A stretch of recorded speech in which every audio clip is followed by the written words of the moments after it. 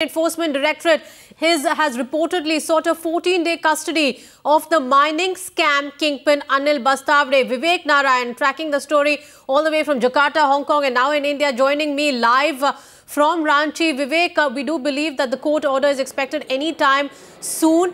The 14-day custody, the point is, what is the kingpin likely to reveal? Who is he likely to name?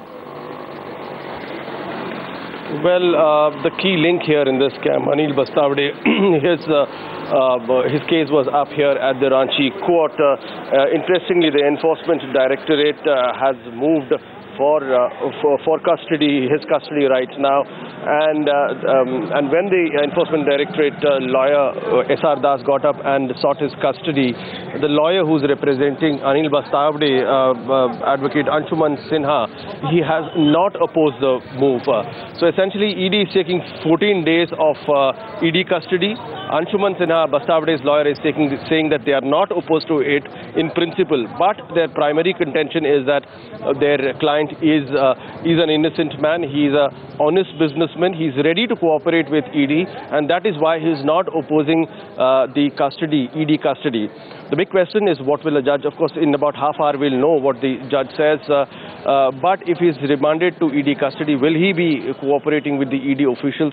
Will he tell them to what extent his involvement was? The contention of the Bastawade's lawyer was very interesting. He said CBI has to first charge sheet. CBI or the Enforcement Directorate will have to come with a solid charge sheet against Bastawade, which he claims that they will not, because he, as he claims, is an honest businessman. And unless it is proven that money has been laundered and this man is in possession of money which has been illegally obtained, the Prevention of Money Laundering Act, which is a relatively new act, cannot be put against him.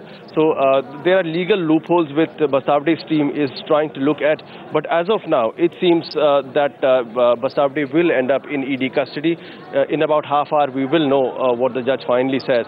But as I said, after Enforcement Directorate moved for custody, Bastawade's lawyers not opposing his 14 days Enforcement Directorate custody. Rupali? Right, Vivek, you were saying that there could be certain legal loopholes that the kingpin might try to utilize at this point of time. This also comes to the question of the delay really in deporting him to India, the delay between the ED officials as well as certain embassy officials involved.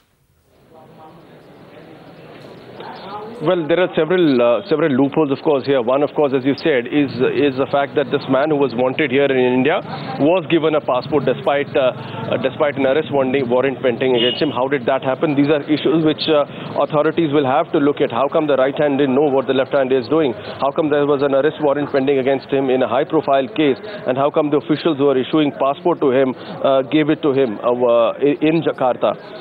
Secondly, the problem here is that, as I said, Prevention of Money Laundering Act is a relatively new law, and his lawyers are saying that he cannot be tried under provisions of this law because Enforcement Directorate does not have the kind of paraphernalia to investigate and come up with a charge sheet. So that is what his lawyer Anshuman Sinha has also quoted other cases. He's quoted the 2G scam, he's quoted the CWG scam, he's quoted the Satyam scam. He's saying that in all these cases, Prevention of Money Laundering Act has not been put against those who have been accused, and in this case, it should not be put against Anil Bastawade also.